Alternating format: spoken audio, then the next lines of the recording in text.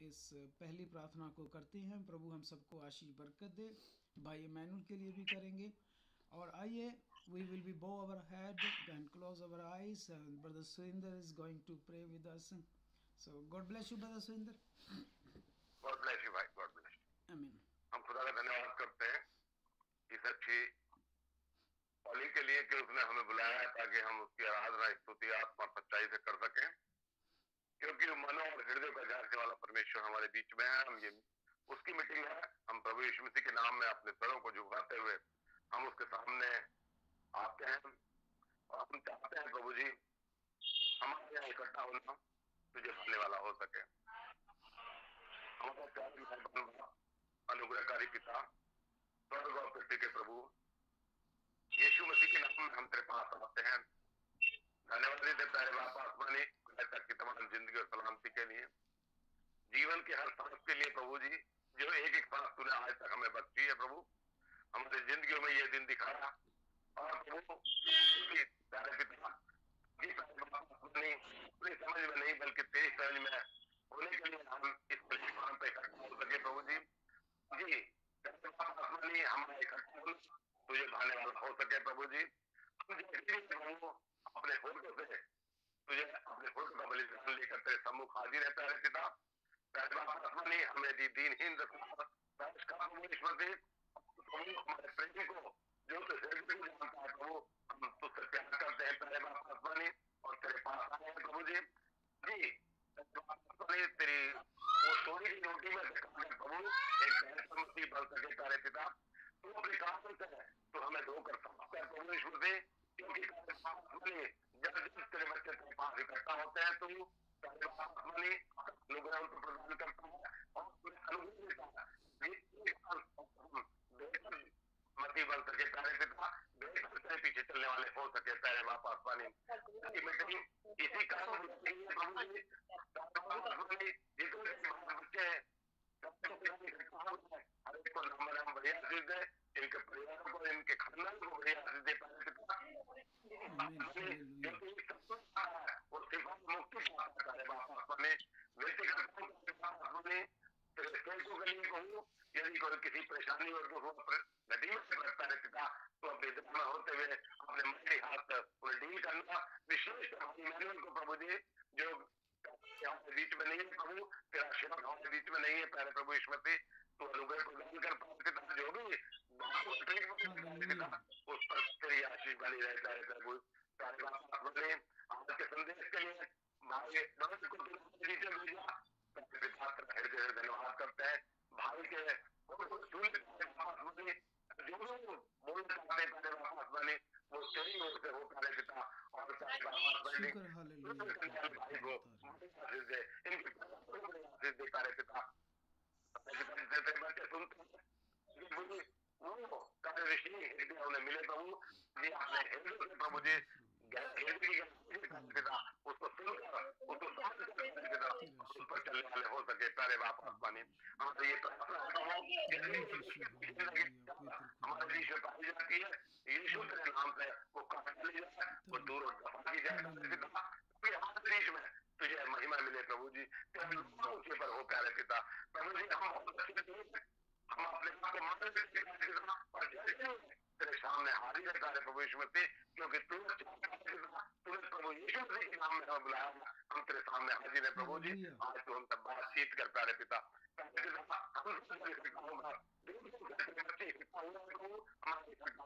तुझे महिमा देने वाला हो सके और हो सके और तेरी ओर बढ़ सके तारे पिता।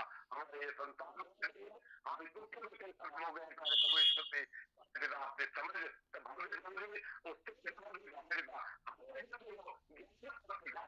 मिले तारे प्रभु ईश्वर से प्रभु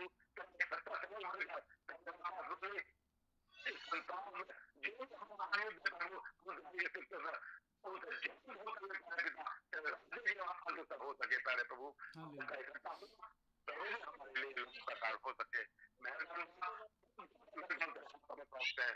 प्रभु ईश्वती जो दान करता प्रभु ईश्वती के नाम में ऊपर मांग लेते हैं।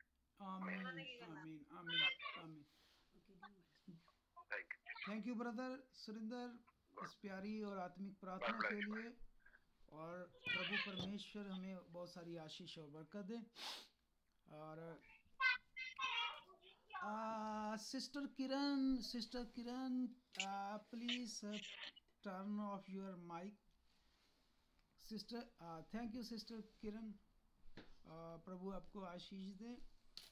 और आइए हम भाई सुरेंद्र ने आत्मिक प्रार्थना की। प्रभु प्रार्थना को सुनता और जवाब देता है क्योंकि जीवता परमेश्वर है। और वादा किया है उसने, जहाँ 2 या 3 मेरे नाम से इकट्ठा होते हैं मैं उनके बीच में मौजूद होता हूँ। और हम 2-3 से ज़्यादा हैं, प्रभु हमारे बीच में मौजूद है। क्योंकि अगर वो वादे जब करता है तो उन्हें निभाता है। वो इंसान नहीं मुकर जाए, वो परमेश्वर है। प्रभु हमारे बीच में है और प्रभु की हम स्तुति करेंगे, एक गीत गाएंगे। सिस्टर रीमा आप गीत गा सकते हैं अगर आप गाना चाहते हैं। जी भाई जी। जी प्रभु आपको आशीष दे। मेरा बहन का बेटी गा रहे हैं। हाँ जरूर जरूर, प्रभु आशीष दे उसे भी। जी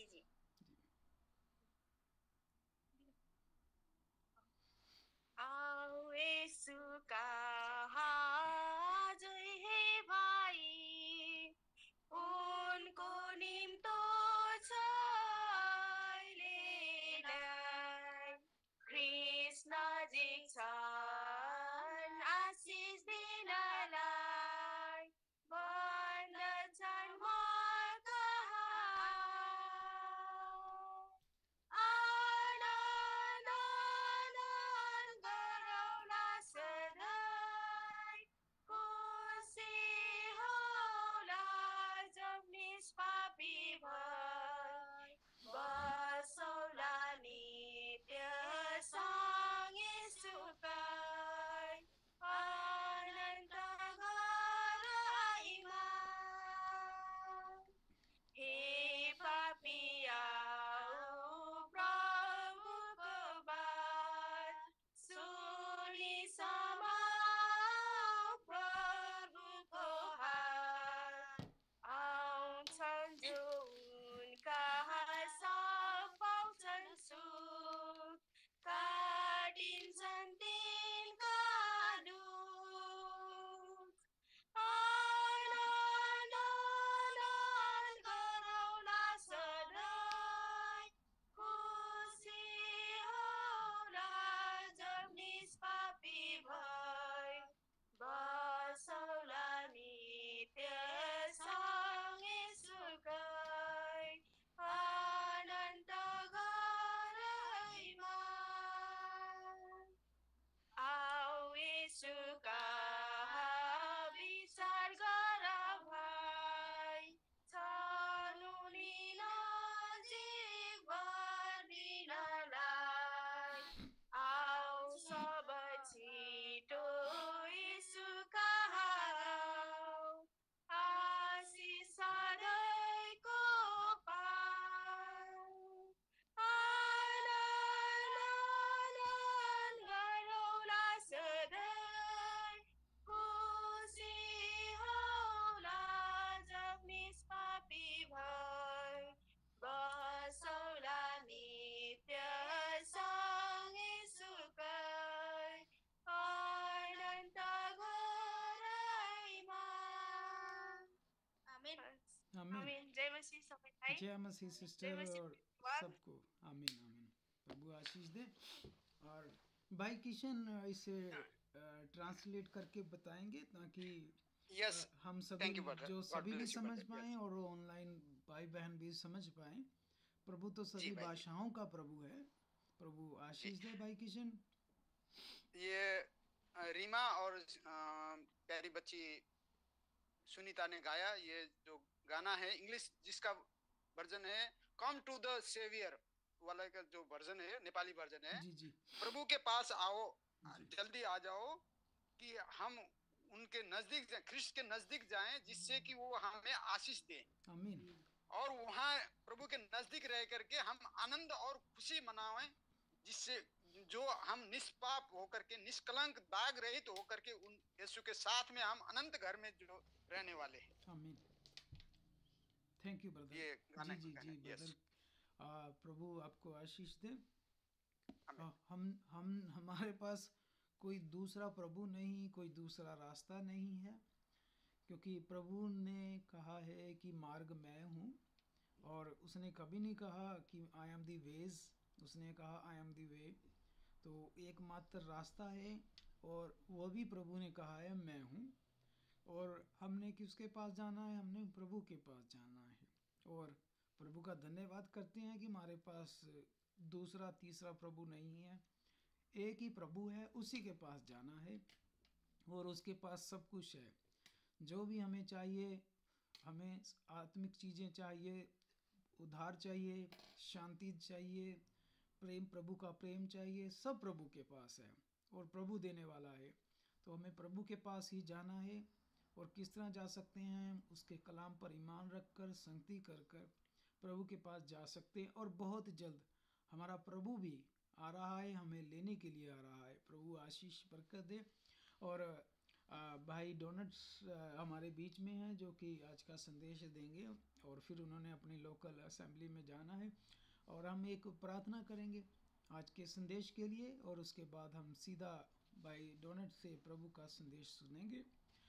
भाई किशन, आप आज के संदेश के लिए प्रार्थना करें, और फिर से भाई इमैनुअल के लिए भी प्रार्थना करें कि प्रभु उन्हें जल्दी से जल्दी हीलिंग दे, ताकि हम फिर से उनके मुख से प्रभु का वचन सुने। Yes, thank you brother, God bless you brother. आमीन। आमीन। यस, आइए हम सिरों को झुकाते हैं उसी सामर्थ्य प्रभु के समीप, और स्वयं को सरेंडर करते हैं। Hallelujah, hallelujah, hallelujah. स्वर्गीय अनंत का पिता प्रभु महान, धन्यवाद करता हूं, और धन्यवाद के साथ में मैं आपके समीप आता हूं।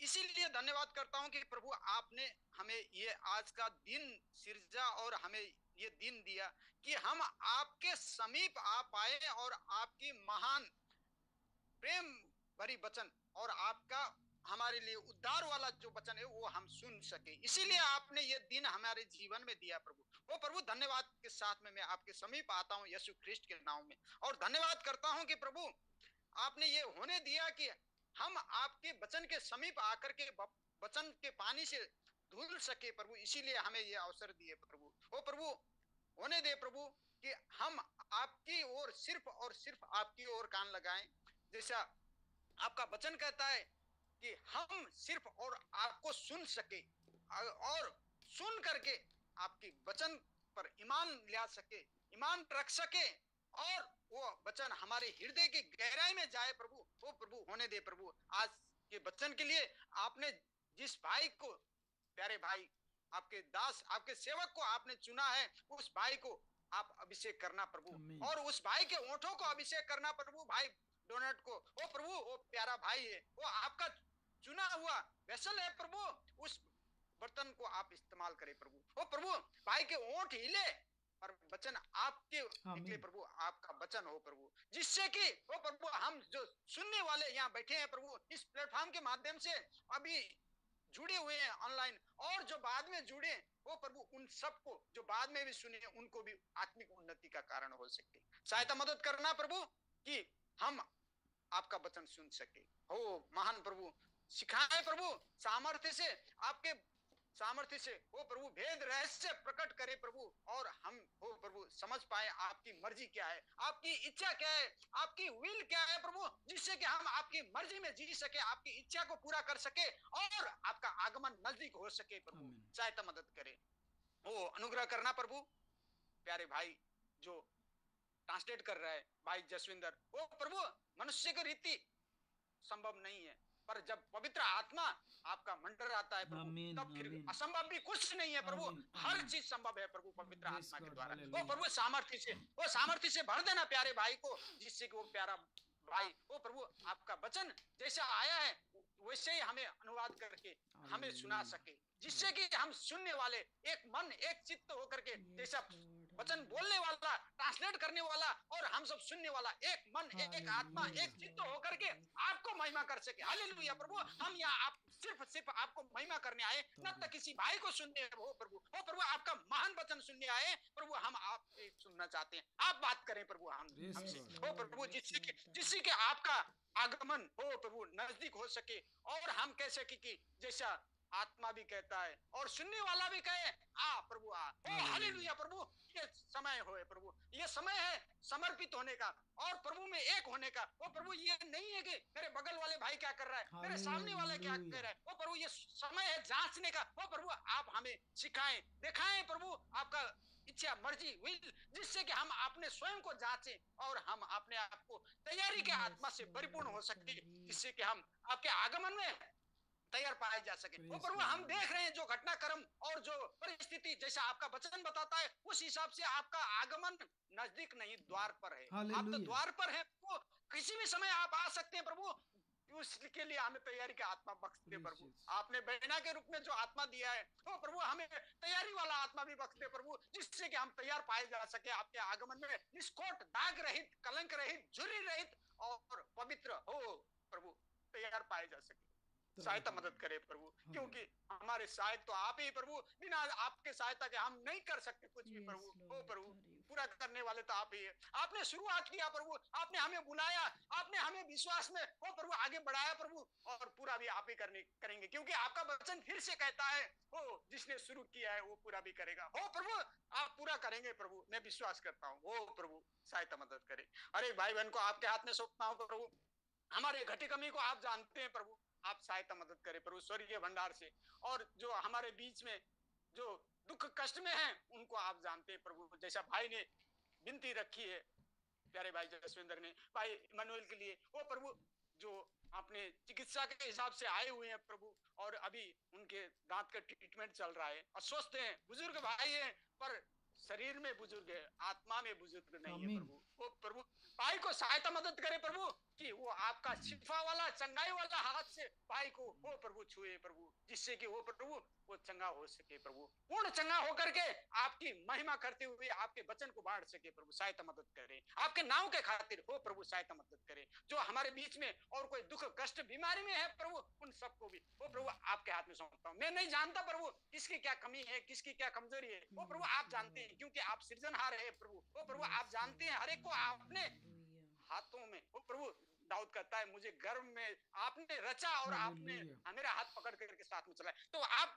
हर एक को जानते हैं, क्योंकि आपने रचा है प्रभु। इसीलिए प्रभु हर एक को जो घटी कमी है, जो दुख कष्ट में है, उनको आप सहायता मदद करना प्रभु, जिससे कि आपकी देह मंडली तैयार हो सके और आपको महिमा कर सके। सहायता मदद करे। हर एक चीज आपके हाथ में सौंपते हुए, कमिंग आवर आपके हाथ में सौंपते हुए प्रभु हमसे बात करें प्रभु। ओ प्रभु, हम आपको सुनने आए हैं, यहाँ एकत्र हुए हैं। ओ प्रभु, हम जैसे आए हैं वैसे ना जाने पाए प्रभु, हम भर करके आनंद से, वचन से, पवित्र आत्मा से भर करके यहाँ से जाने वाले हो सके प्रभु। हमारे यहाँ एकत्र होना आपको भाने वाला और हमारे आत्मिक उन्नति का कारण हो सके। हर एक चीज आपके हाथ में सौंपते हुए प्रार्थना करता हूँ प्यारे प्रभु, सामर्थ्य यीशु ख्रिस्ट के नाम में हो करके, आमीन आमीन। थैंक यू ब्रदर किशन, इस फिर से एक और आत्मिक और प्यारी प्रार्थना के लिए। और प्रभु ने कहा है प्रार्थना करो कि ताकि तुम परीक्षाओं में ना पड़ो। और प्रभु फिर से हमें बहुत सारी आशीष बरकत दे। और अगला जो समय जो कि बहुत महत्वपूर्ण समय है बंदगी का, हर एक सभा का, मीटिंग का, वो होता है प्रभु का संदेश, प्रभु का वचन। क्योंकि जिस तरह प्रभु का वचन यूहन्ना की अंजील कहती है, याद में वचन था और वचन परमेश्वर के साथ था और वचन ही परमेश्वर। प्रभु का धन्यवाद हो, वचन ही परमेश्वर है। और भाई डोनट जा रहे हैं प्रभु का संदेश शेयर करने। हम अपने आप को तैयार करें आत्मिक तौर पर, अपने आत्मिक कानों को सुनने के लिए तैयार करें। और हम पूरी तरह से, पूरी जान से, पूरी ताकत से अब हम प्रभु के संदेश के लिए तैयार हों, ताकि प्रभु ने जिस तरह कहा है कि तू अपने प्रभु परमेश्वर को पूरी जान से, पूरी ताकत से, पूरे मन से प्रेम कर। भाई donut, can you hear me? Yes, brother. Yeah, God bless you, brother. God bless you. Now you can share the word of God. God bless you, brother. Amen. Amen. Amen. Firstly, I would like to thank you, brother, for this opportunity to come and speak to the people of God. सबसे पहले मैं आप सबका शुक्रगुजार हूँ, प्रभु का भी और आपका, कि प्रभु ने ये अवसर दिया कि फिर से मुझे आपके बीच में आने का ये अवसर मिला। आमीन। I always feel humbled when I come and stand in front of people of God, because it's a great privilege that God has granted to us. ये मैं हमेशा से ही खुश होता हूँ और हलीम हो जाता हूँ, और जब भी मुझे ये अवसर मिलता है प्रभु के लोगों के पास आने का और प्रभु का कलाम देने का, तो मैं हमेशा से ही बड़ा खुश और हम्बल हो जाता हूँ प्रभु में। आमीन। God has chosen unworthy people to represent him, and it's a great privilege. क्योंकि प्रभु ने हमको चुना है, और ये एक बहुत ही कीमती बात है कि प्रभु ने हम सबको चुना है। And we are all grateful to God for the gift of salvation that he has granted to all of us here. और प्रभु का मैं शुक्रगुजार हूँ कि प्रभु ने हमें मुक्ति, उद्धार दिया, छुटकारा दिया और हमें इकट्ठे किया। Today we can be called children of God because God loved us before the foundation of the world. और आज हम उसी प्रभु परमेश्वर के बच्चे हैं, बेटे बेटियां हैं, और उस प्रभु ने देखिए हमें जगत की इस सृष्टि की उत्पत्ति से पहले ही चुन लिया। My greetings to all of you, beloved brethren, in the name of Jesus Christ our Lord and Savior. मैं अपने प्रभु यीशु मसीह उस उद्धारकर्ता के नाम पर आप सबको सलाम करता हूँ। आमीन। God bless you, brother. God bless you too, brother. And I just have few words or scriptures that we're going to share. और मेरे पास प्रभु के पवित्र शास्त्र में से कुछ वचन है जो मैं आपके साथ साझा करने जा रहा हूँ। Talking about all our salvation, common salvation. और बात करने जा रहा हूँ उद्धार की, उस मुक्ति की जो प्रभु ने हम सबको दी है। And how we should seize it and try to manage it until the Lord come back to take us back home. और हम देखेंगे कि अब उस उद्धार को, जो मुक्ति को प्रभु ने हमें दी है, प्रभु के आने तक हम किस तरह उसे थामे रहें, पकड़े रहें पूरे ईमान विश्वास में। In the book of Philippians, the Bible says that we should walk on our salvation with fear and trembling. जिस तरह फिलिपियों की किताब में आया है कि उस प्रभु के आने और उस छुटकारे तक प्रभु के साथ ईमान विश्वास में डरते और कांपते हुए चलो। आमीन। I thank all the brethren for the wonderful prayers, even if I could not hear the language, but I know we are in one language, and the language is the language of God. मैं प्रभु का धन्यवाद करता हूँ उन भाइयों के लिए भी जिन्होंने आज बहुत ही सुंदर और आत्मिक प्रार्थनाएं की। हालांकि मैं उस भाषा को नहीं समझ सकता, लेकिन हम सब के पास एक भाषा ऐसी है कि जो हम सब के पास है, वो है प्रभु के प्रेम की भाषा। आमीन। आमीन। The Lord is wonderful and is good for having chosen us from all the different parts of the world. And today, my brother Jaswinder, I know you. It's only by the grace of God. आमीन। आमीन। आमीन।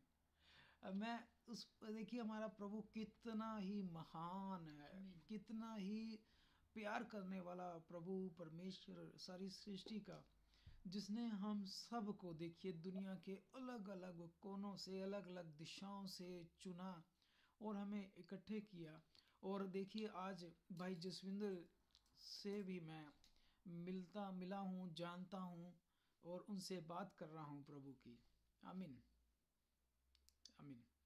And today we can sit here and talk about our Father, talk about our God, because He has sent us His language and His seed. और आज हम सब देखिए इकट्ठे हो सकते हैं और बैठकर अपने पिता की बात कर सकते हैं। वो हमारा पिता, हमारा परमेश्वर है। और देखिए उसने अपना जो वचन है ये हमें बाइबल के रूप में, ये इस लिखती रूप में उसने हमें दिया है। आमीन। Amen. And for this very reason, I want us to share the word of God in the book of Hebrews chapter 2. और इसी के साथ मैं इब्रानिया में और उसकी 2 से प्रभु के वचन को साझा करना चाहता हूँ। इब्रानिया 2, हिब्रू चैप्टर 2 from verse 1. और उसकी पहली आयत से, from the book of Hebrew chapter 2 and verse 1। इब्रानिया की किताब और उसका 2 अध्याय और उसकी 1 आयत। भाई शायद हिंदी फ्रेंच या इंग्लिश में पढ़ेंगे, मैं हिंदी में पढ़ूंगा। और भाई किशन डाल सकते हैं चैट बॉक्स में, जब हिंदी में पढ़ सकते हैं। आमीन। Verse 1 says, therefore we must give the more earnest heed to the things we have heard, lest we drift away. आमीन। For if the word spoken, verse 2, and for if the word spoken through angels proved steadfast, and every transgression and disobedience received a just reward, how shall we escape if we neglect so great a salvation, which at the first began to be spoken by the Lord, and was confirmed to us by those who heard him?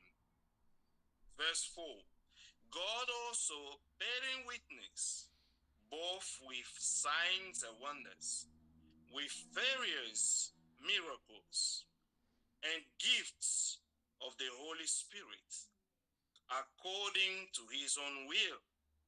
For he, verse 5, for he has not put the world to come, of which we speak, in subjection to angels, but one testified in a certain place, saying, what is man that you are mindful of him, or the Son of Man that you take care of him?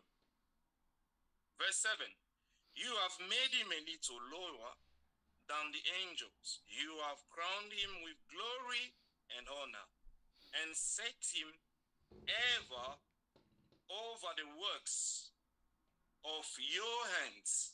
You have put all things in subjection under his feet. Verse 8. Amen. आमीन आमीन। इब्रानिया की किताब और उसका हम 2 अध्याय से हम 1 से लेकर 8 तक पढ़ने जा रहे हैं। इस कारण चाहिए कि हम उन बातों पर जो हमने सुनी है अधिक ध्यान दें। ऐसा ना हो कि बहक कर उनसे दूर चले जाएं, क्योंकि जो वचन स्वर्गदूतों के द्वारा कहा गया था, जब वो स्थिर रहा और हर एक अपराध और आज्ञा ना मानने का ठीक ठाक बदला मिला, तो हम लोग ऐसे बड़े उद्धार से अपेक्षा करके कैसे बच सकते हैं, जिसकी चर्चा पहले प्रभु के द्वारा हुई और सुनने वालों के द्वारा हमें निश्चय हुआ, और साथ ही परमेश्वर भी अपनी इच्छा के अनुसार चिन्हों और अद्भुत कामों के द्वारा और नाना प्रकार के सामर्थ के कामों और पवित्र आत्मा के वरदानों के बांटने के द्वारा इसकी गवाही देता रहा। उसने उस आने वाले जगत को जिसकी चर्चा हम कर रहे हैं स्वर्गदूतों के अधीन ना किया, बल्कि किसी ने कहीं ये गवाही दी है, मनुष्य क्या है कि तू उसकी सुधि लेता है, या मनुष्य का पुत्र क्या है कि तू उस पर दृष्टि करता है। तूने उसे स्वर्गदूतों से कुछ ही कम किया। तूने उस पर महिमा और आदर का मुकुट रखा और उसे अपने हाथों के कामों पर अधिकार दिया। तूने सब कुछ उसके पांव के नीचे कर दिया। आमीन। आमीन brother. Amen. We are grateful to God for the message of the end time हम प्रभु sent परमेश्वर by God to his prophet. हम प्रभु परमेश्वर के बहुत ज़्यादा शुक्रगुजार हैं कि प्रभु परमेश्वर ने हमें अंत समय का संदेश दिया और उसने अपना नबी हमारे समय में इस आखिरी युग में भेजा। आमीन। This message of the end time was sent to us to bring us back to the Bible. ये जो अंत समय का संदेश है, ये संदेश जो है ये हमें वापस प्रभु की बाइबल, प्रभु के वचन में लेके आता है। आमीन। And for so many years now that all of us sitting here, और I believe we have all listened to the word of God from different mouth of the servant of God who have been speaking to us about this salvation. और हम बहुत समय से इसी तरह प्रभु का ये कलाम सुन रहे हैं, बैठ के कई कई अलग अलग जगहों से और इस उद्धार का, मुक्ति का संदेश सुन रहे हैं। If we go here on chapter 4 of Hebrews, they're talking about the same thing but in different way, about the people who heard this message, but the word they heard did not found faith in them. और हम अगर इब्रानिया 4 में जाएं, उसमें भी प्रभु का वचन पढ़ें, तो यही बात कर रहा है पर थोड़ा अलग तरीके से। पर लोगों ने जब इस पर ईमान नहीं रखा। Yes, Let us read chapter 4 of Hebrews from verse 1. आइए अब हम इब्रानिया 4 की पहली आयत से पढ़ते हैं। Therefore, since a promise remained of entering his rest, let us fear lest any of you seem to have come short of it. For indeed, the gospel was preached to us as well as to them, but the word which they heard did not profit them, not being mixed with faith in those who heard it. Amen. आमीन। इब्रानिया 4 के 1 से पढ़ते हैं। इसलिए जबकि उसके विश्राम में प्रवेश करने की प्रतिज्ञा अब तक है, तो हमें डरना चाहिए, ऐसा ना हो कि तुम में से कोई जन उससे वंचित रह जाए। आमीन। There are people who were before us, they also heard the same word of God, but they did not consider it and take it to heart and seize the grace of God that was sent to them. और हमारे से पहले भी जो लोग हुए हैं, उन्होंने भी ये कलाम पढ़ा होगा, उनके पास भी ये कलाम था, लेकिन उन्होंने अपने हृदयों को सख्त कर लिया। Yes brother. Verse 4 says this, for he has spoken in a certain place of the seventh day in this way, and God rested on the seventh day from all his works. And again, in this place, they shall not enter my rest. अब हम 4 आयत और 5 आयत पढ़ेंगे, 4 और 5 आयत। क्योंकि 7वें दिन के विषय में उसने कहीं ऐसा कहा है, परमेश्वर ने 7वें दिन अपने सब कामों को निपटा कर विश्राम किया, और इस जगह फिर वो कहता है, मेरे विश्राम में प्रवेश नहीं करने पाएंगे। आमीन। I love verse 6 and verse 7. Since therefore it remains that some must enter it, and those to whom it was first preached did not enter because of disobedience. Again, he designates a certain day, saying in David, today, after such a long time, as it has been said, today, if you will hear his voice, do not harden your hearts. आमीन। अब हम 7 और 8 पढ़ेंगे, माफ करना, 6 और 7। जो तो जब ये बात बाकी है, कितने और हैं जो उस विश्राम में प्रवेश करें, और इज़राइलियों को जिन्हें उसका सुसमाचार पहले सुनाया गया, उन्होंने आज्ञा ना मानने के कारण उसमें प्रवेश नहीं किया।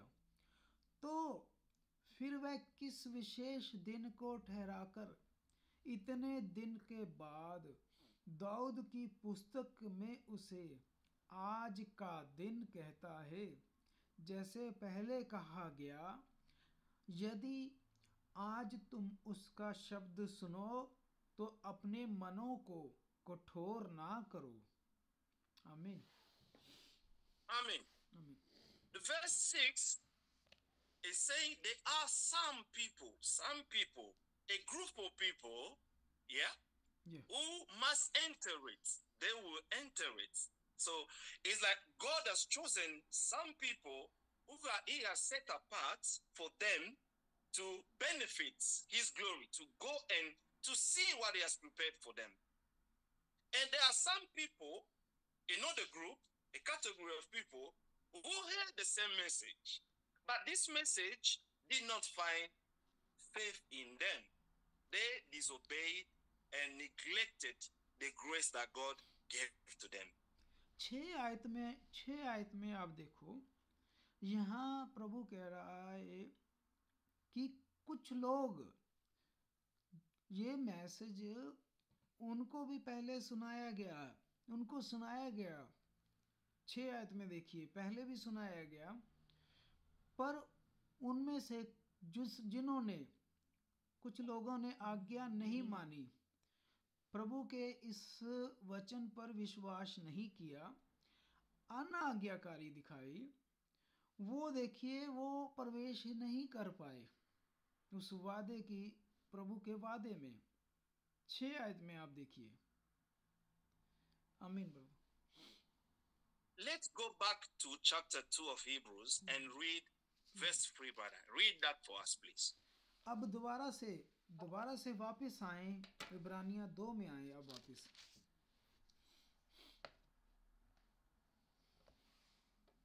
Yes. How shall we escape if we neglect so a great salvation, which at the first began to be spoken by the Lord and was confirmed to us by those who heard him? Verse 3. अब आप दोबारा 2 वाला अध्याय पढ़े, देखिए, और उसकी 3री आयत पढ़े। 3री, बाद में आप पूरा पढ़ सकते हैं, लेकिन यहाँ से 3री। तो हम लोग, 3री आयत, तो हम लोग ऐसे बड़े उद्धार से उपेक्षा करके कैसे बच सकते हैं, जिसकी चर्चा पहले प्रभु के द्वारा हुई और सुनने वालों के द्वारा हमें विश्वास हुआ। आमीन। Amen. The key word here is not to neglect, because yes, grace is grace for the one who accept it as grace. अब देखिए जो यहाँ पर मेन जो बात जानने वाली है वो क्या है कि प्रभु के वचन को निगलेक्ट कर दिया, अनसुना किया। यहाँ पर क्या हम पढ़ रहे हैं कि परमेश्वर के वचन को हम निगलेक्ट ना करें, अनसुना ना करें, क्योंकि प्रभु ने तो दया की है, लेकिन वो दया कब दया बनेगी हमारे लिए, जब प्रभु के उस दया को, अनुग्रह को हम अनुग्रह दया करके कबूल करेंगे, मानेंगे, विश्वास करेंगे अनुग्रह पर, तब जाके वो हमारे लिए अनुग्रह होगा। आमीन। Amen. My brethren, the grace of God has been manifested to all men. All men. But the grace of God is a teacher. मेरे प्यारे भाई बहनों, प्रभु के अनुग्रह से हम सब बचे हैं, लेकिन जो प्रभु का अनुग्रह है वो हमारे लिए एक अध्यापक का कार्य भी करता है। आमीन। I know maybe we all already have heard about this story. The Prophet Branham was telling in one of his preaching. He spoke about a guy who was imprisoned and he was sentenced to death. Now his friend went to see the President of the United States to ask for his forgiveness. And the president took a piece of paper and wrote that this man should be set free. And his friend took that paper, he took it to his friend, he said, look, I have a proof here that you can be set free today. This is the president of the United States who signed it for you to be free today. But because there was no header showing the name or the header showing that this is the president of the United States who sent it to you, this man who was a prisoner said, I don't care. I'm not bothered about what you're saying because I don't see anything proving that it's the president who signed it for me. So because he refused that, he was sentenced to death even though he could have been set free. मुझे पता है आप में से बहुतों ने नबी भाई ब्रानम के द्वारा ये सुना होगा कि उन्होंने अपने संदेश में ये बताया था कि एक इंसान को जेल हो जाती है और उसको मौत की सज़ा हो जाती है, परंतु उसका एक दोस्त होता है जो अमेरिका के प्रेसिडेंट के पास जाता है और अमेरिका के प्रेसिडेंट से वो रिक्वेस्ट करता है कि उसका दोस्त निर्दोष है और उसे उसकी फांसी की सज़ा माफ़ कर दो। तो अमेरिका का प्रेसिडेंट लिख के दे देता है कि इस बंदे को फांसी की सज़ा इसकी माफ़ कर दी जाए, और उसका दोस्त वही पेपर लेकर जब आता है अपने दोस्त को दिखाता है कि ये देख, अमेरिका के प्रेसिडेंट ने तेरी फांसी की सज़ा माफ़ कर दी है। लेकिन उसका दोस्त कहता है कि मैं नहीं विश्वास करता कि ये अमेरिका के प्रेसिडेंट का लिखा हुआ है, और उसने जब विश्वास नहीं किया ना उसके प्रेसिडेंट के लिखे हुए पर ना दोस्त पर, तो उसके दोस्त को भी ये हर्ट हुआ और फिर वो इंसान वाकई ही फांसी से बच नहीं पाया क्योंकि उसने विश्वास ही नहीं किया कि वो प्रेसिडेंट का लिखा हुआ है। Yes brother. So this man died just because he neglected the grace that was given to him to live. और ये वो इंसान मारा गया। क्यों मारा गया वो इंसान? क्योंकि उसने उस अमेरिका के प्रेसिडेंट के लिखे हुए को भी ईमान विश्वास नहीं रखा, उसे ठुकरा दिया और फिर वो मारा गया। देखिए आप, we talking about this man who had another opportunity to live his life, but it was just still a temporary life. But here we're talking about a salvation that is eternal for us. हम अब देखिए उस इंसान की बात की जिस इंसान को एक इस संसारिक मौत से बच जाना था, लेकिन उसके बाद भी उसकी मौत होनी थी एक ना एक दिन, क्योंकि वो शारीरिक मौत की बात थी। अब देखिए हमारे पास तो जो वचन है ये तो हमेशा के जीवन की बात कर रहा है, हमेशा की मौत से बचाने का बात कर रहा है, हमेशा का अनंत जीवन देने की बात कर रहा है प्रभु का वचन तो। आमीन Amen. Let's go to Titus chapter 2. आइए हम तीतस की किताब में जाएं, तीतस की किताब में और उसके 2 अध्याय में। The book of Titus and chapter 2, brother. Chapter 2 verse 11. We all know, we are all familiar to this scripture. Okay. हम टाइटस की किताब में जाएंगे, तीतस की किताब में जाएंगे, तीतस की किताब में और उसके 2 अध्याय में और 2 की 11 में हम जाएंगे। तीतुस की किताब है और उसका 2 अध्याय और उसकी 11 में जाएंगे। या brother, Oh, the grace of God that brings salvation. The grace that brings salvation. The grace is a man. And the grace of God is the person of Jesus Christ. अब देखिए, yes brother, go on brother. अब देखिए 11 आयत में लिखा है कि परमेश्वर का अनुग्रह प्रकट है जो सब मनुष्यों में उद्धार लाने में सक्षम है।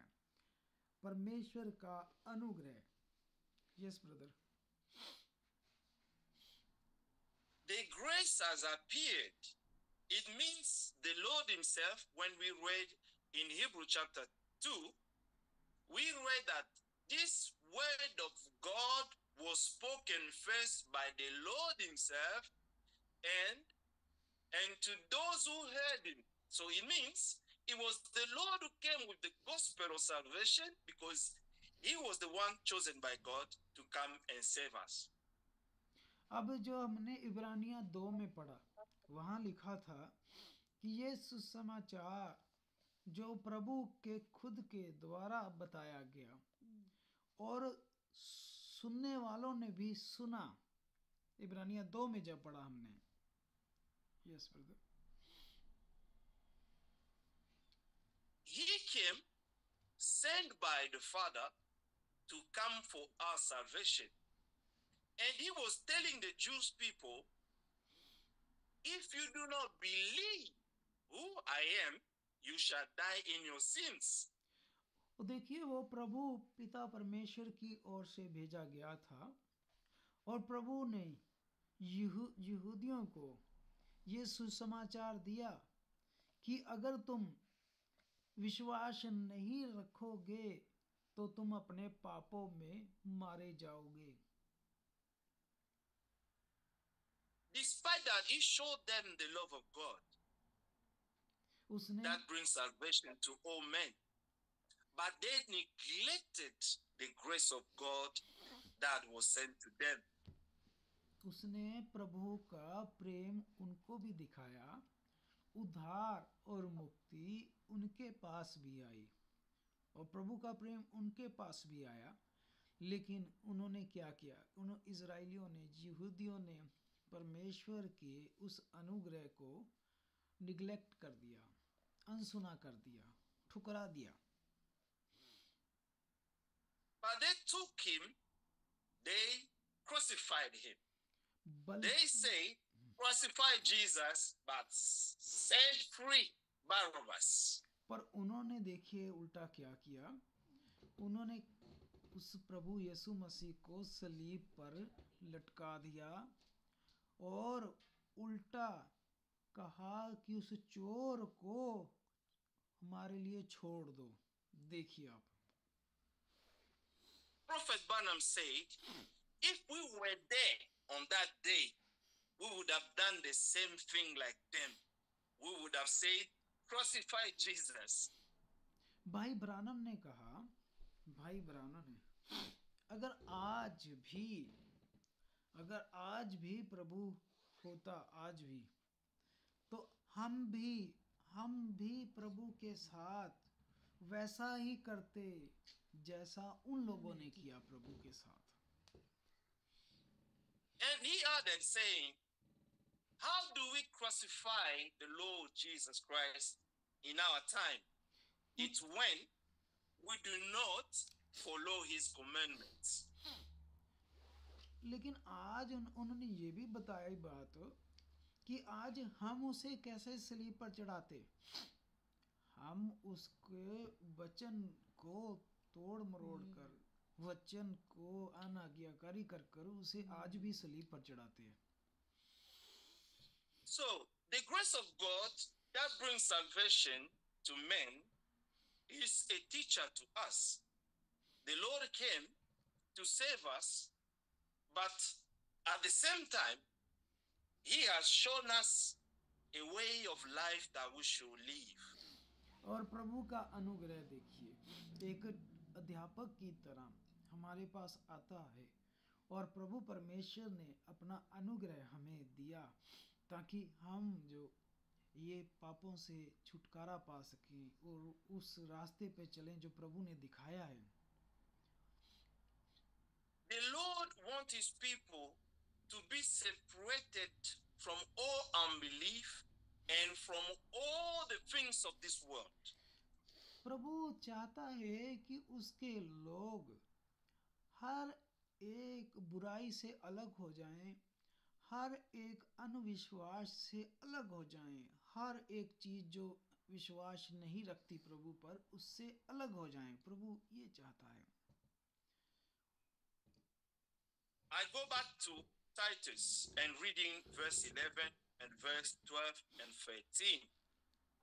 The Bible says, for the grace of God has brings salvation, has appeared to all men, teaching us that denying ungodliness and worldly lusts, we should live soberly, righteously, and godly in the present age, looking for the blessed hope and glorious appearing of our great God and Savior, Jesus Christ, who gave himself for us, that he might redeem us from every lawless deed and purify for himself his own special people.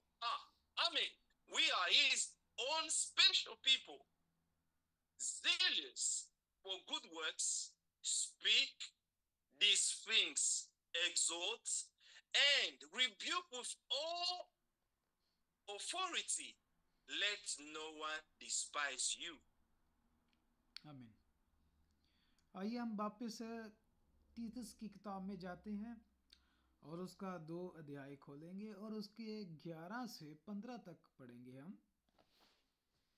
11 से, क्योंकि परमेश्वर का अनुग्रह प्रगट है जो सब मनुष्यों में उद्धार लाने में सक्षम है और हमें चिताता है कि हम अभिभक्ति और संसारिक अभिलाषाओं से मन फेर कर इस युग में संयम और धार्मिकता से और भक्ति में जीवन बिताएं और उस धन्य आशा की अर्थात अपने महान परमेश्वर और उद्धारकर्ता यीशु मसीह की महिमा के प्रगट होने की प्रतीक्षा करते रहें, जिसने अपने आप को हमारे लिए दे दिया कि हमें हर प्रकार के अधर्म से छुड़ा ले और शुद्ध करके अपने लिए एक ऐसी जाति बना ले जो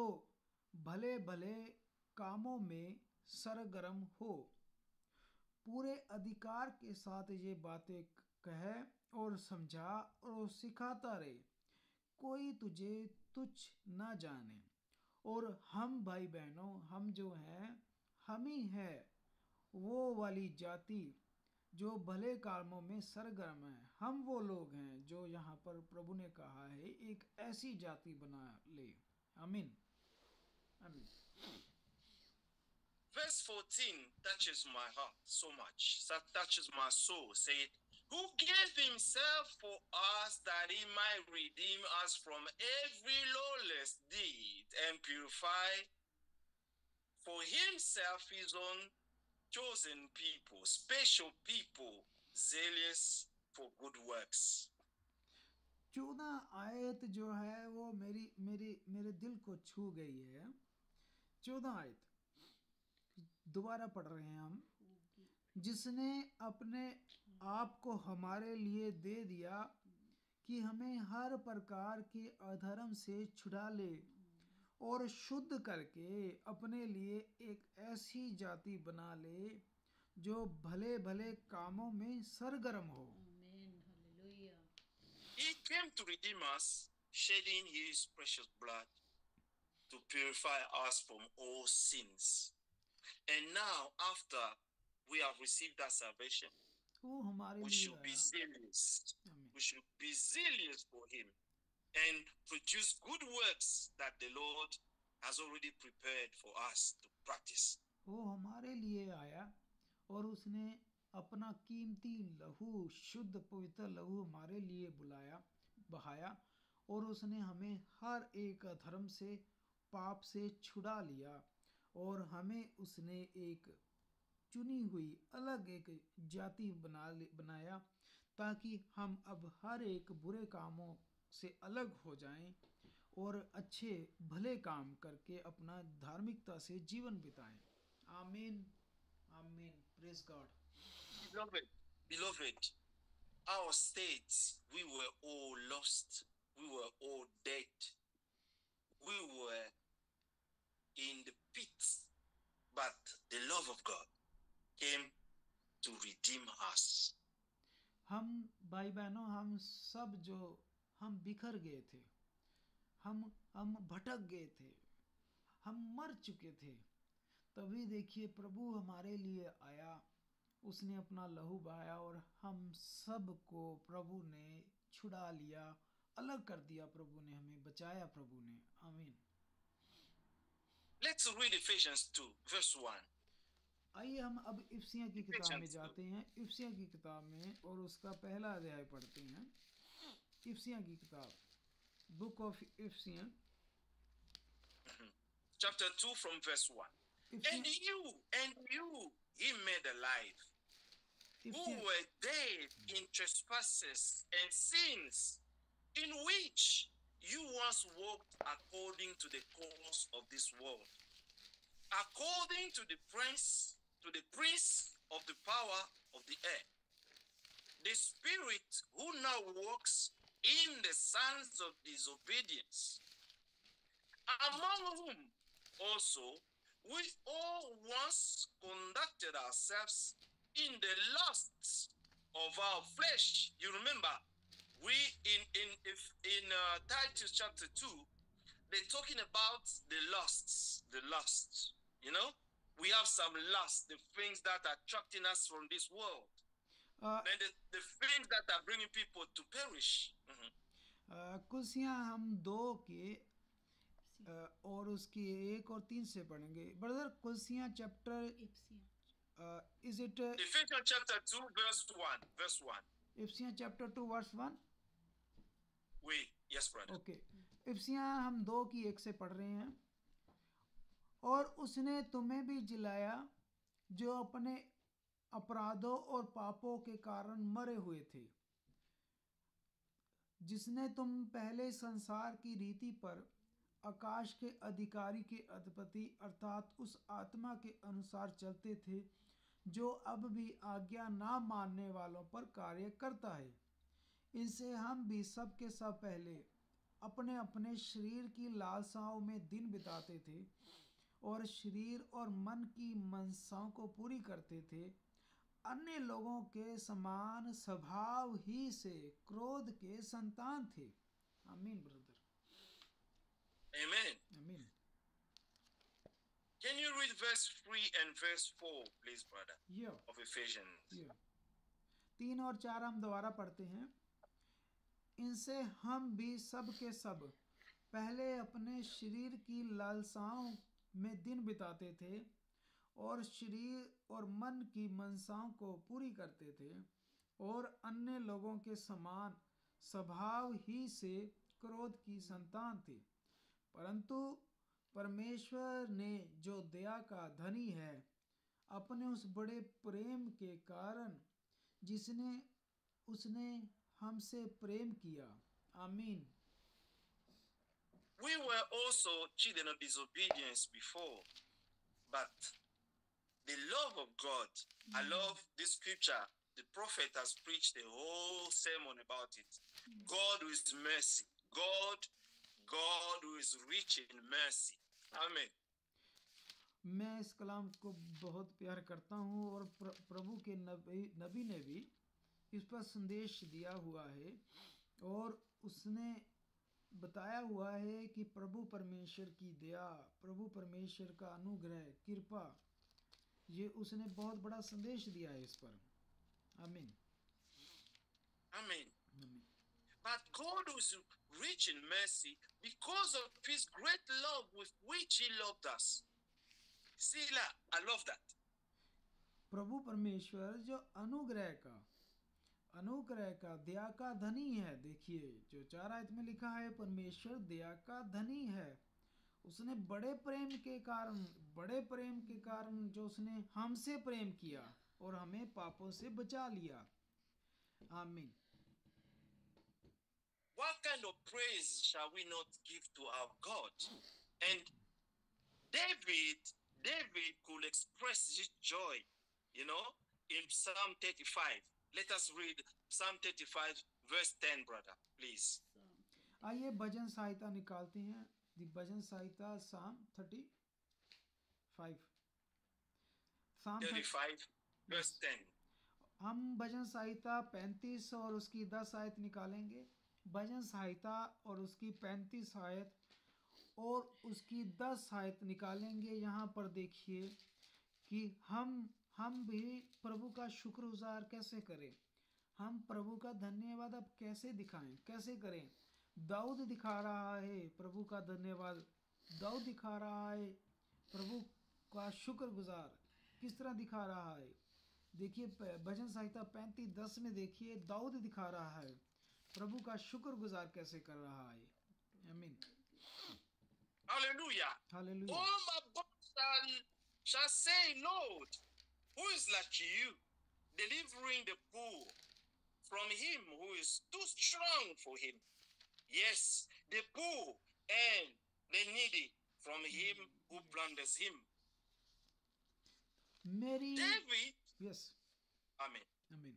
David found himself to be weak and he had no help. And by the Holy Spirit, he knew that there was one who was even stronger than the one who was plundering us. So he knew that Jesus Christ was stronger than the devil. अब देखिए दाऊद जो कि एक इंसान है, कमजोर इंसान है, वो यहाँ कह रहा है जिसे पता है कि प्रभु सामर्थी है, यीशु मसीह उससे सामर्थी परमेश्वर है। वो कह रहा मेरी हड्डी हड्डी कहेगी हे यहोवा तेरे तुल्य कौन है, जो दीन को बड़े बड़े बलवंतों से बचाता है और लुटेरों से दीन दरिद्र लोगों की रक्षा करता है। आमीन। आमीन। Amen. Let us read Acts chapter 13. We're going to finish there. आइए हम खत्म करने से पहले प्रेरितों के काम में जाएंगे। The book of Acts, the book of Acts chapter 13. हम प्रेरितों के काम में जाते हैं और उसके 13 अध्याय में book of act and chapter 13। Amen. We're going to finish here because I love this scripture so much. और इससे पहले हम the खत्म apostle करें, of the Lord. हम ये आयत पढ़ेंगे क्योंकि मैं इससे से बहुत प्रेम करता हूँ। प्रेरितों के काम और उसका 13 अध्याय। The Lord himself spoke the word of the gospel to his disciples, and it was in the turn of the disciples to speak on God's behalf by the Holy Spirit that was sent from heaven. प्रभु परमेश्वर यहाँ अपने चेलों को भेज रहा है, खुद बता रहा है प्रभु अपने चेलों को। Verse 26, men and brethren, 26 आयत में sons of the family of Abraham. 26 आयत पढ़ते हैं। 26 आयत प्रेरितों के काम 13 की 26। Men and brethren, verse 26, sons of the family of Abraham, and those among you who fear God. To you the word of this salvation has been sent. Amen. Amen. Amen. For those who dwell in Jerusalem and their rulers, because they did not know him, nor even the voices of the prophets, which are read every Sabbath, have fulfilled them in condemning him. And though they found no cause for death in him, they asked Pilate that he should be put to death. Now, when they had fulfilled all that was written concerning him, they took him down from the tree and laid him in a tomb. But God, hallelujah, raised him from the dead. Amen. He was seen for many days by those who came up with him from Galilee to Jerusalem, who are his witnesses. Like us today, we have become witnesses. Amen. They are his witnesses to the people. And we declare to you glad tidings, that promise which was made to the fathers. God has fulfilled this for us, their children. Hallelujah. Hallelujah. That he has raised up Jesus, as it is also written in the second Psalm. You are my son. Today I have begotten you. Verse 34 says, and that he raised him from the dead, no more to return to corruption. He has spoken thus, I will give you the sure mercies of David. Therefore, he also says in another place, you will not allow your Holy One to see corruption. Amen. Brother, you can read. Amen. Amen. हम प्रेरितों के काम 13 अध्याय में 26 से लेकर 35 तक पढ़ सकते हैं। 26 से 35। हे भाइयों, तुम जो अब्राहम की संतान हो और तुम जो परमेश्वर से डरते हो, तुम्हारे पास उस उद्धार का वचन भेजा गया है, क्योंकि यरूशलेम के रहने वालों और उनके सरदारों ने उसे ना पहचाना और ना भविष्यद्वक्ताओं की बातें समझी जो हर सबत के दिन पढ़ी जाती हैं। इसलिए उसे दोषी ठहराकर उनको पूरा किया। उन्होंने मार डालने के लिए योग्य कोई दोष उनमें ना पाया, फिर भी पिलातुस से विनती की कि वह मार डाला जाए। और जब उन्होंने उसके विषय में लिखी हुई सब बातें पूरी की, तो उसे क्रूस पर से उतार कर कब्र में रखा। परंतु परमेश्वर ने उसे मरे हुओं से जिंदा किया, और वह उन्हें जो उसके साथ गलील से यरूशलेम आए थे बहुत दिनों तक दिखाई देता रहा, लोगों के सामने। अब वह ही उसके गवाह है।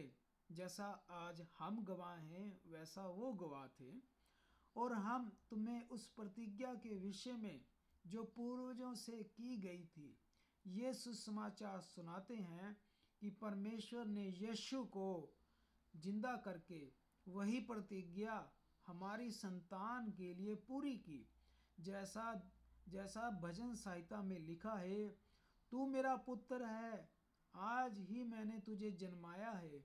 और उसके इसी रीति से मरे हुए से जिलाने के विषय में भी कि वह कभी ना सड़े, उसने ये कहा है, मैं दाऊद पर की पवित्र और अटल कृपा तुम पर करूँगा।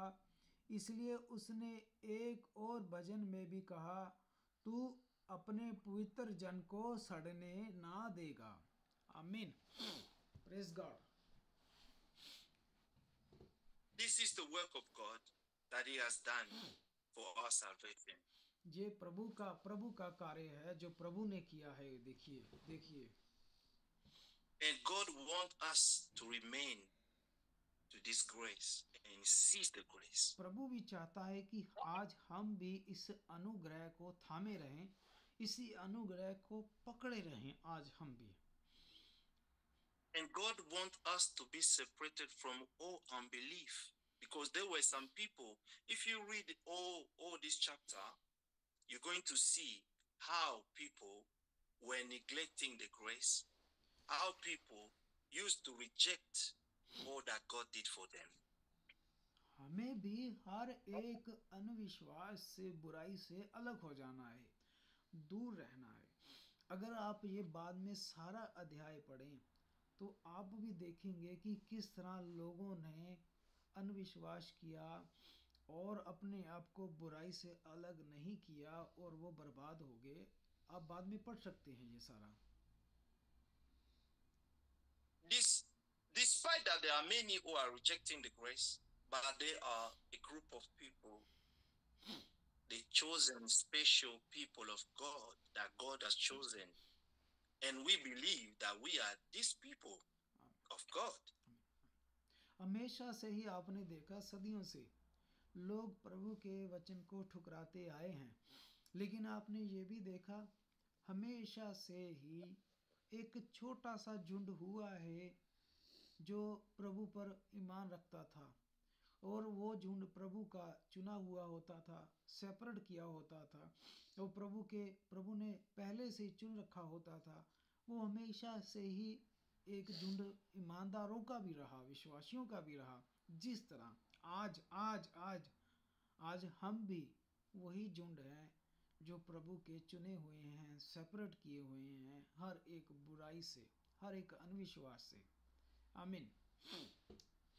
And we believe that God is going to do great things with us in this end time. आमीन। और हम ये भी जानते हैं, ईमान रखते हैं कि प्रभु परमेश्वर इस अंत के समय में बहुत बड़े बड़े महान कार्य करने जा रहा है हमारे साथ। Hallelujah. Let those who despise, let those who reject. Let those who do not love our God, do not love Him. It doesn't matter. But we have chosen to follow Him until the end. जिस तरह लिखा है कि जो अविश्वासी है वो अविश्वासी रहे, जो ठुकराता है वो ठुकराता रहे, जो नहीं ईमान रखता ना रखे, लेकिन हम तो ईमान रखते हैं, हम प्रेम करते हैं, हम प्रभु के चुने हुए हैं, अलग किए हुए हैं। आमीन। Let us read these last scriptures. Yeah? Verse 41 and 42. Behold, you despisers. Yeah, brother. आइए हम अब आखिरी दो आयतें पढ़ेंगे, 41 और 42। 41 और 42। Yes, brother. Verse 41 says, behold, you despisers, marvel and perish, for I work in your days, a work which you will by no means believe. Hallelujah. Though one were to declare it to you, even if someone will come and tell you what God is going to do, you won't believe it. But there are a group of people who will believe what God is going to do. 41 हे निंदा करने वालों, देखो और चकित हो जाओ, मिट जाओ, क्योंकि मैं तुम्हारे दिनों में एक काम करता हूँ, ऐसा काम कि यदि कोई तुम में से उसकी चर्चा करे तो तुम कभी विश्वास ना करोगे। उनके बाहर निकलते समय लोगों से विनती करने लगे, अगले सबत के दिन हमें फिर से बातें सुनाई। अब देखिए, हमेशा से यहाँ पर भी एक झुंड रहा, एक रहा है झुंड जो ईमानदारों का था, विश्वास करने वालों का था। Praise God. Verse 42. So when the Jews, those who heard the word of God on that day, so the Jews went out of the synagogue, the Gentiles begged that these words might be preached to them the next Sabbath. Now, when the congregation had broken up, many of the Jews and devout proselytes followed Paul and Barnabas, who, speaking to them, persuaded them to continue in the grace of God. Amen. आमीन। 42 से 43 पढ़ते हैं। उनके बाहर निकलते समय लोग उनसे विनती करने लगे कि अगले सबत के दिन भी हमें ये बातें फिर से सुनाई जाएं। और जब आराधनालय उठ गई तो यहूदियों और यहूदी मत में आए हुए भक्तों में से बहुत से पौलुस और बरनबास के पीछे हो लिए, और उन्होंने उनसे बातें करके समझाया कि परमेश्वर के अनुग्रह में बने रहो। आमीन, आमीन। Praise God. This is word of encouragement, beloved. ये विश्वास बढ़ाने वाला वचन है भाइयों, that we should continue in the grace of God. जो लिखा है कि प्रभु के अनुग्रह में बने रहें। Despite the hardship, अपने हृदय को सख्त ना करें, despite the difficult time that we're going through, ये मुश्किल समय है जो चल रहा है, but we should always keep in mind that we are expecting the Lord to come back soon and take us home. लेकिन हमेशा हमेशा ये याद रखें और इस पे विश्वास बनाए रखें कि बहुत ही जल्द हमारा प्रभु यीशु मसीह हमें लेने आ रहा है। आमीन। We shall take in hearts this grace of God that has given us a free salvation that we have not worked for. और अपने हृदयों में इसे रखें, इस अनुग्रह को, कि प्रभु ने हम पर ये अनुग्रह किया है और ये हमें अच्छे कर्मों से नहीं मिला, अच्छा काम करने से नहीं मिला, बल्कि ये प्रभु ने हमें फ्री में सेंत में दिया है अनुग्रह। आमीन। The Lord Jesus Christ paid the price for everything. प्रभु यीशु मसीह ने हर एक गुनाह पाप का जो भी हमने किए हैं उसकी कीमत दे दी है। Hallelujah. There is a song that we sing, Jesus paid it all. जो हम गीत गाते हैं कि प्रभु यीशु मसीह ने हर एक कीमत अदा कर दी है, चुका दी है। आमीन। He paid it all to set us free from all the lust, from all disobedience. प्रभु परमेश्वर हमें सब अन्य आज्ञाकारियों से बाहर निकाले, अन्य आज्ञाकारियों से छुड़ाए प्रभु हमें, and from all unbelief. और हम ईमान रखें, विश्वास रखें, but to love God more than anything else. हर चीज से ज्यादा प्रभु से प्रेम रखें। आमीन। I can only say Maranatha, मैं कह सकता हूँ मारानाथा कहता हूँ, और जिसका अर्थ है कि प्रभु जल्द आ रहा है, मारानाथा। आमीन।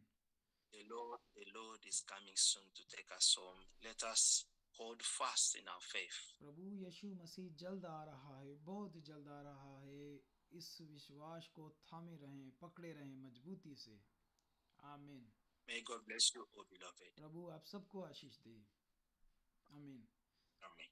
Thank you, Brother Donnet. Thank you. To you, brother. So we all thank you, Brother Donnet, and especially thank to God dear bless you. Lord our Jesus for this wonderful and very blessed message. This is the message of the hour, and this is the message of the end time, that we have to hold our faith, because coming of the Lord Jesus Christ is very very near, not even near, but even at the door. So we thank Amen. the Lord. Amen. So this is the message of the time, what we have to do if the coming of the Lord Jesus Christ is very near, what we have to do. As our brother preached, we have to hold our faith, faith. Thanks, dear Lord, for this wonderful message, because this is the timely manna, this is the timely food. We have to hold faith, because the grace, when the grace will be work, if we believe, as brother preached, when we believe in the grace, then the grace will be work for us. If we reject the grace, then grace will be not work. As brother give the wonderful example of that prisoner, that prisoner has neglected the letter. If they receive the letter, they believe the letter, they can set free from that prison. But he neglect that letter, and he has chosen death, by himself. So who will we choose hell? God is not going to forcefully or push to us hell. We the people choose the hell. In the our hand, we have to choose the heaven or hell. This is in our hand. If we neglect, we will choose hell. If we believe, we will choose heaven. That God does not made us like a robot. God has made a free moral agency. We are a free moral agency. Is up to us, and Amen. what way we have to choose. We have a heaven. We have a hell, and God has given the Holy Bible, and Satan has given their own word. But I will choose the word of God. I will choose Lord Jesus Christ. I will choose my heaven. God bless you all, and God bless you, Brother Donnet. Or God bless you. thanks God, we have to hold faith. Without faith, work is dead. Without work, faith is dead. So we need work and faith. God. So let us. We will be last pray with Brother Rajinder Masih. Can you hear me? भाई राजेंद्र मसीह, आप सुन सकते हैं? Yes, brother. भाई Rajendra, we will pray with Brother Rajinder this last prayer, and let's just bow our head, close our eyes. भाई राजेंद्र प्रार्थना करने जा रहे हैं आखिरी फिर से. We will remember Brother Emmanuel in our prayer for healing. So God heal him, and soon we can see by face and hear the word of God again. So भाई राजेंद्र, आप प्रार्थना कर सकते हैं. प्रभु आपके साथ हो. God bless you, brother. तो आइए हम सब लोग खुदा की हजूरी में अपने सिरे को झुकाते हुए प्रभु का धन्यवाद करते हैं, क्योंकि प्रभु हमारा महान परमेश्वर है और धन्यवाद के योग्य परमेश्वर है, और पूरी सृष्टि का मालिक है, हर चीज का रचयिता है. हर चीज प्रभु ने अपने हाथों के द्वारा बनाई है, और हर चीज में प्रभु का कंट्रोल है. प्रभु का धन्यवाद करते हैं. हे अब्बा हमारे पिता परमेश्वर, तेरा धन्यवाद हो, तेरा नाम मुबारक होवे. तेरे काम अद्भुत और महान है प्रभु जी. धन्यवाद करते हैं उस सुंदर समय के लिए जो प्रभु जी हमें दिया गया, कि हम तेरे बेहद सच्चे सुंदर पवित्र कलाम को अपने सुन पाए और जीवनों में ले पाए, और तेरे वचन के द्वारा हम तेरी आमद के लिए तैयार हो पाए. प्रभु तेरा धन्यवाद करते हैं प्रभु जी. हे खुदावन, जीवन की सारी मेहरबानियों के लिए तेरा धन्यवाद करते हैं. और सबसे पहले प्रभु जी, जो हमें तूने बेहद सच्चा पवित्र कलाम दिया, और हम जैसे पापी गुनहगारों को अंधेरे से निकाला, अपने वचन का प्रकाश दिया, और हमने नहीं तुझे चुना, तूने हमें चुना. प्रभु जी तेरी शुक्रगुजार हम प्रभु जी. तेरा धन्यवाद करते हैं प्रभु जी, और तेरे सुंदर वादों के लिए भी प्रभु जी तेरा धन्यवाद करते हैं. तूने कहा है जहाँ 2 या 3 मेरे पवित्र नाम में इकट्ठा होते हैं, मैं वहाँ खुद मौजूद होता हूँ। और सचमुच प्रभु जी, तेरी भक्ति बंदगी जहाँ जहाँ पूरी आत्मा और सच्चाई से की जाती है, तू खुद वहाँ मौजूद होता हूँ। प्रभु जी, तूने अपने पवित्र कलाम में कहा है कि मैं तुम्हें कभी भी अनाथ नहीं छोड़ूंगा। देखो, जगत के अंत तक मैं तुम्हारे साथ हूँ। और प्रभु जी, तूने कहा है कि पूरा टूटा हुआ मन लेके मेरी हजूरी में आओ। प्रभु, तू टूटे हुए मन को कभी भी तुच्छ नहीं जानता। तो प्रभु जी, तूने कहा है कि विश्वास करने वालों के लिए सब कुछ हो सकता है। प्रभु जी, हमारा विश्वास किसी इंसान पे नहीं, तुझ पे है प्रभु जी। और खुदावंद, तूने कहा है कि जितने भी खुदावंद तुझे कबूल करते हैं वो तेरी संतान बन जाते हैं प्रभु जी। तू उन्हें अपनी संतान होने का अधिकार दे देता है प्रभु जी। और खुदावंद, हम पे दया कृपा कर, क्योंकि हम गुनहगार पापी निकम्मे इंसान हैं। सारी गलती गुनाहों को हम कबूल करते हैं और प्रभु जी उन गुनाहों को तेरे आगे रखते हैं और फिर से उन गुनाहों को दोहराना नहीं चाहते प्रभु जी। हमें अपने कदमों में बनाए रख, हम पे क्रोधित ना हो। जब तक इस जमीन पे रहें प्रभु जी, तेरे वचन के वफादार रहें, तेरे कलाम में हम आगे बढ़े पाए, तेरे वचन के साथ बने रहें प्रभु जी। और खुदावंद, हर वक्त तेरा पवित्र आत्मा हमें गाइड करता रहे प्रभु जी। हम अपनी मर्जी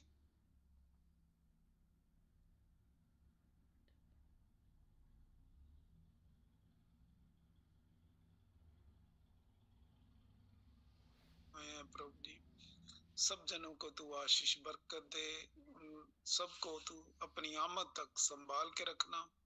हर दुनियावी और आत्मिक आशीष बरकत दे दे प्रभु जी। और हमें तैयारी वाला आत्मा दे प्रभु जी कि हम तेरी आमद के लिए तैयार हो पाए। और खुदावंद पिता परमेश्वर, पूरा जीवन तुझे हम अपना सरेंडर करने वाले हो सके प्रभु जी। और खुदा, हम सदा तेरी आज्ञाकारी में पाए जाएं प्रभु जी। और खुदावंद, आज के वचन के लिए तेरा धन्यवाद करते हैं जो खुदावंद तेरे सेवक के द्वारा दिया गया। होने दे खुदावंद, हम अपने हृदय में सदा स्टोर करें और बहुत सारा फल लाने वाले हो सके। और खुदावंद, भाई मैनुअल के लिए भी मांगते हैं प्रभु जी। उनको डेंटल की प्रॉब्लम को खुदावंद तू दया कृपा करना, शिफा देना प्रभु जी। तेरे पवित्र लहू में शिफा है और तेरे पवित्र लहू में ही निजात है खुदावंद। अनुग्रह कर, कृपा कर। और खुदावंद, हम जब फिर से मिले सभी भाई बहन, खुदा सिर्फ तेरी महिमा करे, सिर्फ तेरे नाम को जलाल दे प्रभु जी। और खुदावंद, खुदा, हम एक साथ खुदावंद ऐसा झुंड बने कि हम तेरे घर के वारिस हों प्रभु जी। और खुदावंद, सिर्फ तेरी धन्यवाद करें, तेरा महिमा करें प्रभु जी। अनुग्रह करना, कृपा करना। और खुदावंद, हम विश्वास करते हैं जो भी तुझसे मांगते हैं तो हमें दे देता है। और इस छोटी सी प्रार्थना को प्रभु यीशु के पवित्र और जलाली नाम से मांगते हैं।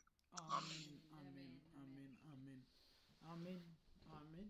God bless you brother Rajendra. इस प्रार्थना के लिए प्रभु आपको बहुत सारी आशीष बरकत दे। और special again we thank to God for this word of God, precious word of God. And thank you brother Donat for your time you given to us. God bless you brother Donat, and God bless you all. God bless you too. और प्रभु आप सबको आशीष बरकत दे। और I have to run now for church. I'm going. Sure brother, आमीन, आमीन। सो आप सभी को पता मुझे जाना पड़ता है जल्दी, क्योंकि रिकॉर्डिंग का भी जिम्मा मेरे पास होता है। तो इसीलिए मुझे जल्दी जाना पड़ता है, क्योंकि मैंने रिकॉर्डिंग भी लगाई होती है। लेकिन आप सब अपने माइक को ऑन कर सकते हैं, एक दूसरे को दुआ सलाम कर सकते हैं, और मुझे बीच में जाना होता है, आप समझ सकते हैं। प्रभु आप सबको आशीष बरकत दे। Let's open our mic so we can share greet each God other. bless you, God bless you all. Donat. God bless you all. God bless you Bless all, you, परमेश्वर brother. आपको आशीष और Amen. बरकत दे जी। Amen. God bless you. God bless you. God bless you.